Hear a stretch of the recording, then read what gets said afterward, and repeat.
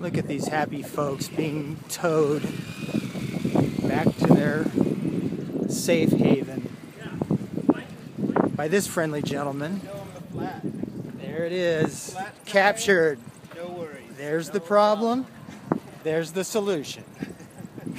Okay, so here we have the towing setup for a bike on the back of the Xtracycle. All we did is welded a wheel hub to the back of the Xtracycle frame. So you just remove the front wheel and put the front fork onto the hub and tighten the bike to the hub.